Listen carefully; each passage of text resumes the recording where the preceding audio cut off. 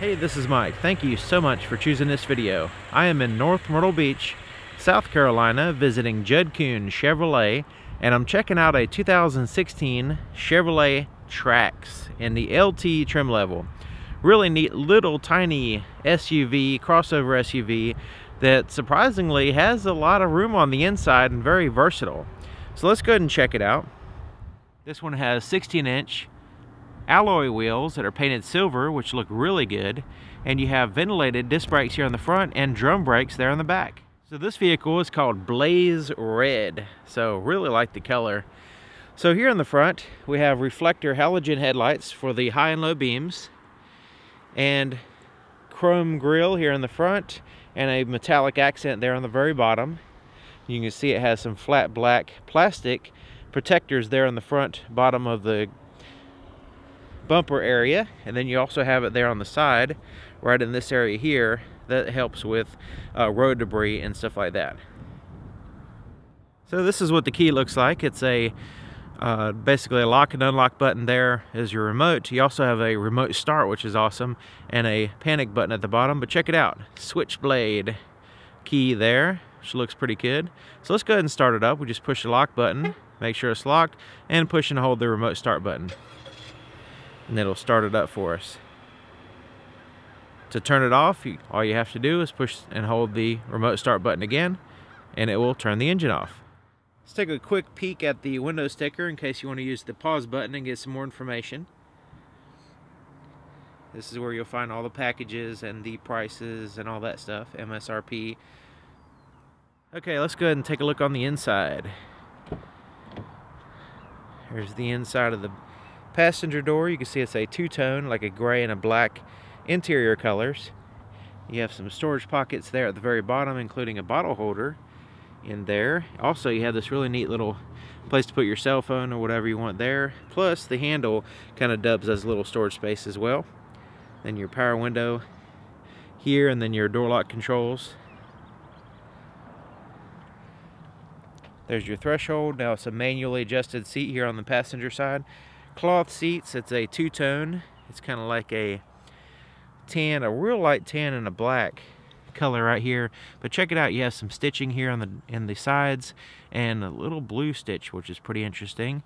And you have this design that kind of looks like a circuit board pattern in the cloth seats as well.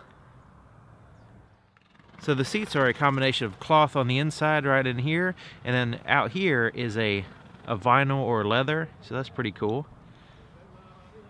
So the leg room is really significant here in the front. Plenty of leg room there. You also have this little drawer that slides out so you can put stuff in there if you need to and gets out of the way. And you have some more storage space here. Push that and you have a little storage compartment up here, which is easy to get to, and then you have a little inputs there, USB and auxiliary inputs there, and you have a traditional glove compartment down here as well with its smooth plastic interior to help keep it clean. You also have a place to put a pen right here. And check out these vents. They kind of like have you turn them and they kind of has like a little flap that folds down. That's pretty neat to me. So back here we have the privacy glass for the back seat drivers, and so you can keep the sun from glaring in on you and also people from seeing inside. But looking out is very easy, and it's easy on the eyes because it reduces the glare from the sun as well. Okay, so here's the inside of the back door. You notice the back door is all black now. There's no two-tone colors, and it's pretty much all you know, hard plastic, except for you have a little bit of a soft to the touch surface there. You have little storage pockets here and here. Okay, with the front seat all the way back, this is your minimum amount of legroom, which is not really that bad because the front seat is all the way back and leaning back and everything.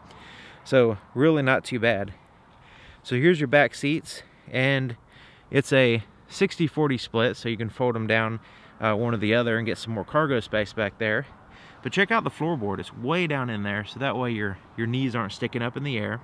So that helps out a lot. You also have a AC adapter, 120 volt AC adapter, 150 watt, so you can plug in a laptop and charge it or something like that. And here in the center, there's a very small hump in the center, so that helps out with the center passenger. armrest with cup holders there in case you don't have a center passenger. So I moved the front seat up quite a ways so you can get an idea of how much additional legroom you can have here in the back. So these seats will actually fold down, so let me show you how to do that. There's a little strap right here that you pull here in the front, and it kind of unhinges the seat there, and it kind of flops up like so. So then you're left with that. Now there's a handle up here, you just pull that, and this seat will go straight on down like so. And you just kind of push it in place. So that way you can increase your cargo space. Now you notice you can have passengers on that side and cargo space on this side, you know, or you can have vice versa. So very versatile. So your fuel cap is on the passenger side, so you can have the passengers pump the gas for you. And you have the traditional cap with a little tether there, and it has a neat little place to hang it so it keeps it away from your red paint, and it keeps it out of the way while you're pumping gas. Let's take a look here on the back. You can see the privacy glass not only keeps people from looking in, but it looks really sharp too. So you have a metallic accent across the bottom as well, and you do have parking sensors back here. You see little parking sensors there and there. You also have a backup camera right in there. You have a single exhaust over here to kind of let that engine breathe. It's a turbocharged engine, which we'll check out in a few minutes. Let's go ahead and take a look back here. So there's your cargo space. Lots of cargo space for a kind of a small crossover like this, especially considering you can fold those seats down. So you have this, you know, grocery bag holders. You have a light there, storage pocket, place to tie down. Here on the right side, we have some grocery bag holders here, and you have this little compartment here to kind of put some stuff. Just want to point out something. You have a latch system for car seats in the second row, and this is the anchor for that. This is not the anchor for your car seat. That's just for tie down cargo there. You have this cover that goes up and down when you lift this up like so, and it kind of covers everything up, but this is removable, so you just unsnap it from there, and you remove this string here, and you can take it out if you need to increase your cargo area. Under here is your spare tire and tools, and you can utilize some space under here for some tools or cargo space or whatever. So once you start folding these seats down, the 60-40 split is right in here, so you can fold down one or the other or both, and you can get some more cargo space, and it opens up quite a bit of space back here. So if you don't use the remote start, you can use the key by flipping it out like so. That's pretty neat. And you put the key in there and you turn it. Now you will have to turn on the key even if you use the remote start. So let's go ahead and start it up.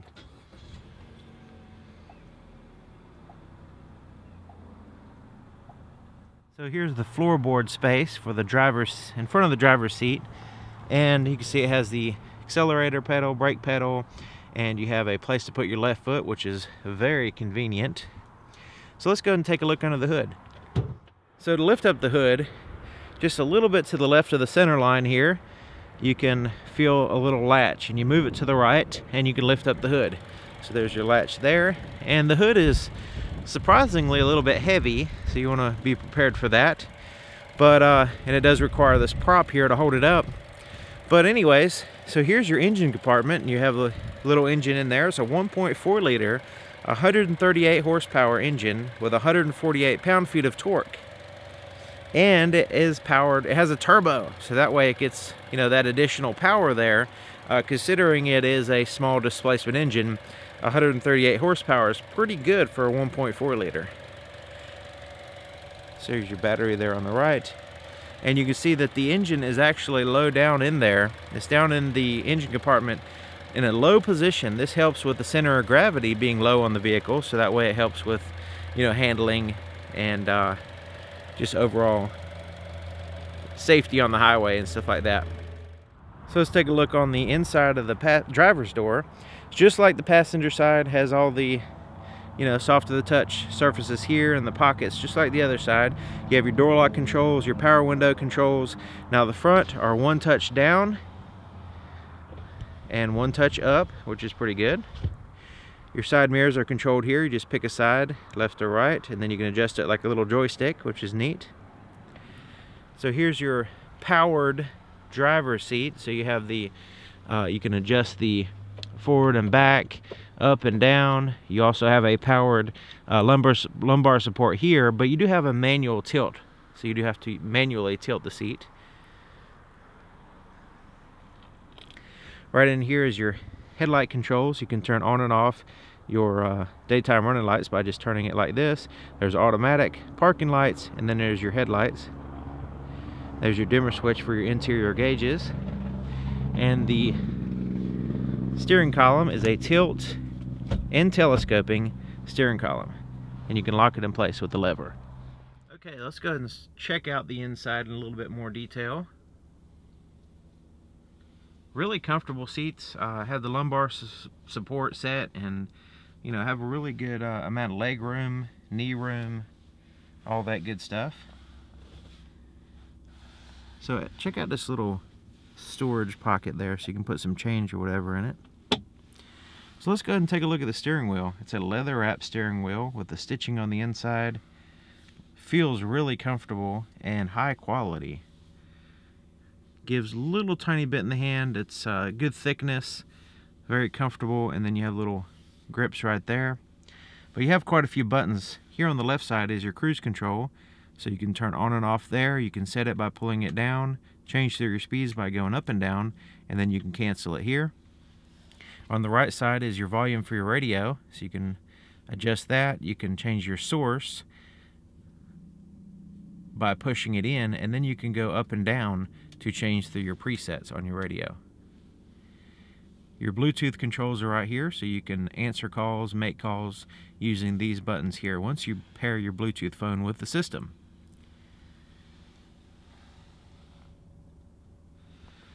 Okay, so your windshield wiper controls are there on the right, front and rear. And here on the left is your turn signal, but you also have this menu button, which I'll show you in just a minute. So here's your gauges. So basically you can see you have your RPMs as a physical gauge, but the rest of the gauges are digital. So you have your fuel gauge there, big digital speedometer, which is really easy to read, and then you have your some information there, and your odometer. So that little information screen, let's go ahead and show you that you can get some more information by pushing these buttons. So let's go ahead and push this menu button. So you can see it changes the screen. There's your oil life at the very bottom, and then it scrolls back to your average miles per gallon. You also have the ability to change through by moving up and down. And you can see it gives your average miles per gallon. Down will give you how many miles you can drive before you get gas. Down again, you give your average miles per hour, a timer, and then it goes back to your average miles per gallon.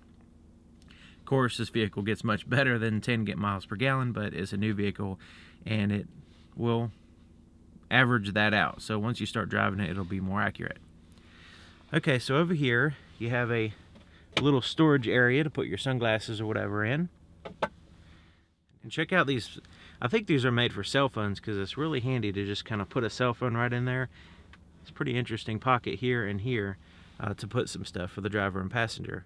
And down here is your touchscreen radio.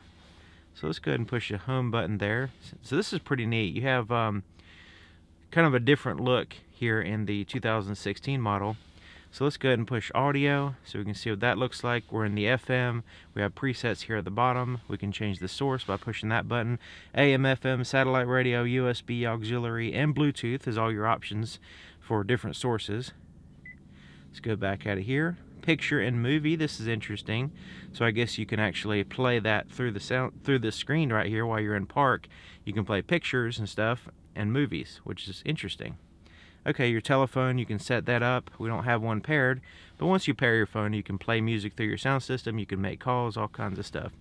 Smartphone link. This is where you'll have different apps like Pandora, Stitcher, TuneIn, and Bring Go is what it's showing there. This blacked out right now because there's nothing connected, but that's what's available. And then you have a tremendous amount of settings in here: language, time, scroll speed, all that kind of stuff. Now you notice on this home screen you also have a nice big digital clock, outside temperature, and your date, which is very, very handy. And your volume is controlled here, and you have a power button here so you can turn it off if you want to. And when you turn it off, you still have your clock and your date and your temperature, which is great to have. So down here is your traction control, your 4-way flashers. You can turn off the traction control there. It's always on unless you turn it off.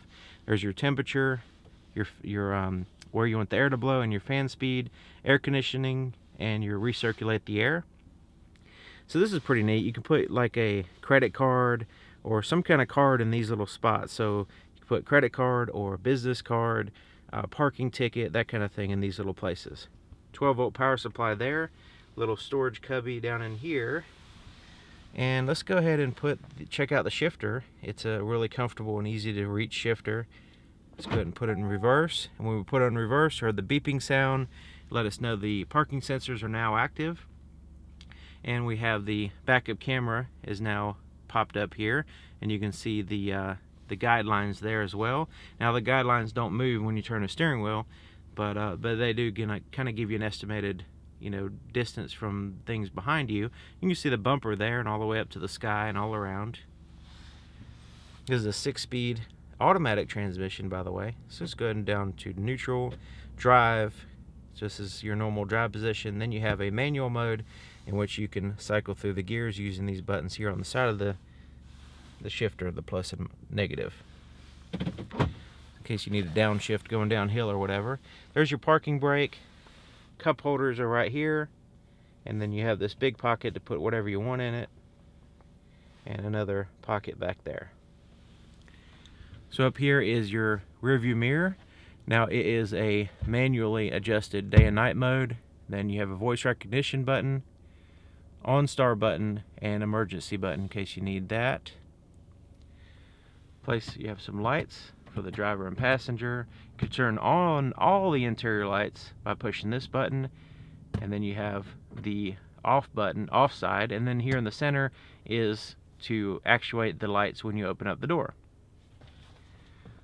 So you have on the visor just a mirror, no lights. Same thing on that side. So let's take a look at the visibility in the back. Not too bad. There is a pretty considerable blind spot there on each side, and it has nothing to do with the headrests, so you want to take that in consideration. Now it does have the parking sensors and the backup camera to help out. By changing lanes, you want to, you know, pay attention to that. But overall, not too shabby.